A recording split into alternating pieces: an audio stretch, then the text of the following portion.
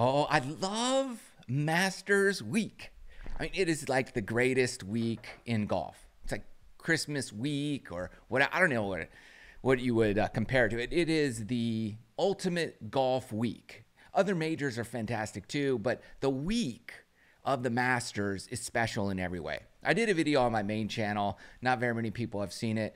And it's just all these cocktails inspired by Augusta National. So go check that out if you are looking to indulge a little bit. And I think that video will do well. It's just, no one, YouTube doesn't know what to do with it. It's very different than my normal main channel content. Maybe I should have posted it here, but regardless, it's a cocktail list and it's fun. So enjoy that as you, if you wish.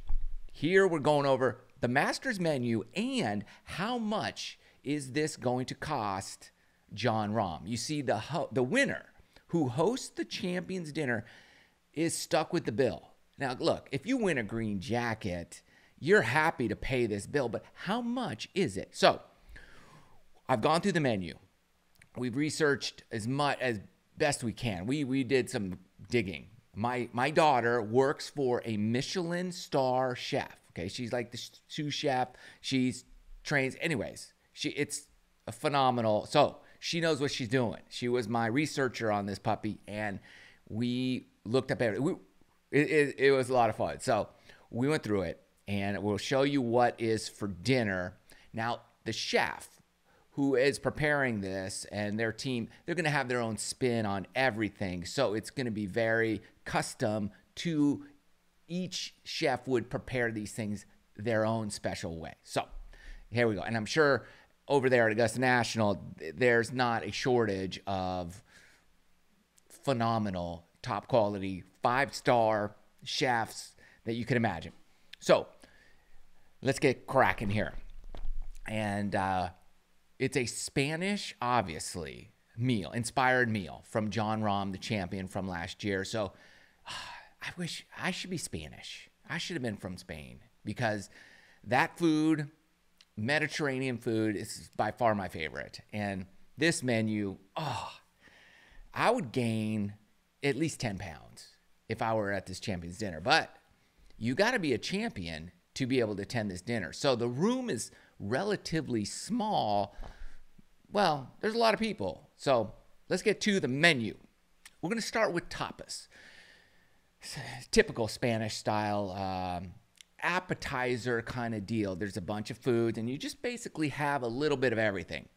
Forgive me if I butcher pronunciations of this stuff. We're going to try to do the English pronunciation here, but here are the tapas that we're going with. We're going with the acorn-fed Iberian ham and cured pork loin. First of all, that acorn-fed Iberian ham, an acorn-fed ham, this is very incredibly expensive. You're talking like $100 a pound or something ridiculous. Like, this ham is not only raised in Spain, it's fed a very specific diet. It's a specific type of ham. So this is super high-end specialty Spanish item. I wish I could have some of that right now. I'm getting hungry. All right, then we have a spicy Basque chorizo potato. Little potato dish, spectacular, classic Spanish meal there. Then you have this, I don't even know how to pronounce this, Dazabal cheese with black truffle. Okay, Spanish style, obviously, everything's Spanish. The black truffles, we're talking like $100 an ounce for this black truffle. There's black truffle oil, but I don't think they're going to skimp out here. I think they're going a real deal, black truffle. Open your pocketbook here, Jon Rahm. Then we have a Spanish omelet, onions, and confit potatoes. This just, you would think that sounds like a breakfast, but it's a tapas. You can have a little taster of that. It's going to be delicious. Of course, Jon is going with his Mama Rahm's classic lentil stew. You can't have, obviously he grew up with this. So he's like, Mama, we got to have your lentil stew. Let's get it on the menu. And I wonder if she's going to be, I don't know if his mom's around or not. I don't know the story, but I would imagine so. And that'd be cool if she was there, prepping it up in the kitchen, like for her son. That would be dope. That's right. I said dope. That would be epic if she's there. Because then, I'm sure he's tight with his mom, and there she's in the kitchen, and he would go back and say hi. That would be really cool. All right. Then the final one is this creamy chicken fritters with confit potatoes. I don't know how you do this because a chicken fritter and the confit potatoes are kind of two separate things. So maybe you combobulate them somehow or another, or maybe the potatoes are just kind of on the side of the fritter. Either way, I would eat probably 6 of those if I were at this dinner. This is why the dinner's on Tuesday and not Wednesday, because you don't want to eat this the night before round 1. You just don't. You need a day to like recover. All right, then the first course is your salad. It's a Basque crab salad with potato. This and it's typically served in that spider crab shell. So I would imagine that's how they're going to serve it. Probably not like your typical salad. It's going to be served in that spider crab shell, which is pretty fancy. That's as fancy as she gets right there for your salad. So I love a crab salad. Who doesn't love a crab salad? Then we get the main course. All right, now you have 2 options. And I'm sure that they probably even have a third option, like if you don't eat meat, but like if you're a vegan or vegetarian or something. But either way, you're going to choose one of these. You either get the Basque ribeye with the Tudela lettuce and paquillo peppers. I think I said that correctly. Paquillo peppers? I don't know. So that's your ribeye. That would be top shelf steak, medium rare for me all day long. I might even go like below medium rare just because it's going to be perfectly perfect. I'm hungry. I might have to take a break and get something to eat during this video. Okay.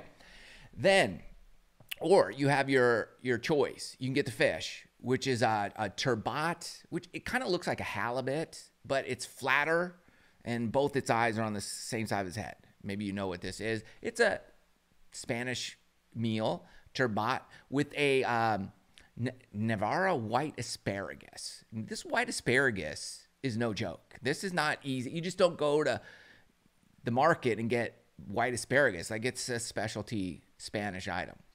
So I love asparagus. I love roasted asparagus with some olive oil and salt and pepper on that thing. White, I'll take that too all day long. So we got the white asparagus. Then for dessert, you have a puff pastry cake, custard, and chantilly cream. This I showed my daughter, and she's like, "Oh yeah, I can make that." And like, no problem. And I'm like, she's like, it's not as hard as it looks. So it looks spectacular, and that would be the dessert. All right, then you of course are going to have wine options for dinner. So I would imagine you're going to have maybe a wine pre-dinner while you wait, or a cocktail mingle style. You're just hanging out, eating your tapas, having a cocktail. Then if you're going to get the meat, the ribeye, or the fish. So you're going to get a red or white. So I would imagine there's going to be a wine list that Rahm selected ahead of time for everybody to choose from. Now, Rahm's not going to be a cheapskate here. He's going to give him some good quality wines to choose from. And then you're going to have your dessert. And I would imagine there's an after dinner drink menu there as well for whatever you want. So a nice liqueur or whatever you get, a port, I don't know. They're going to do what they're going to do. This is why this thing's on Tuesday and not Wednesday, because these guys are going to, you never know. Some guys throwing it back on Tuesday, and then Wednesday they're just taking a break, and then they're ready to compete. Either way, Jon Rahm gets stuck with this bill. How many people are going to be at this dinner? To my best estimate, counting past champions, it looks like there's going to be 35 people at this meal. So you got 35 people, plus a tip. No, there's waiters, wait staffs. So you're going to tip too. You don't not tip. You can't not tip, and you got to tip generously. 20%, I would say, would be minimum. So, and you won. What if an amateur won the dang Masters, and then he gets stuck with this bill, and he's still an amateur? Then what do? You'd be like, dude, I Can I borrow some cash? I had to turn pro last week just to pay for this dang dinner.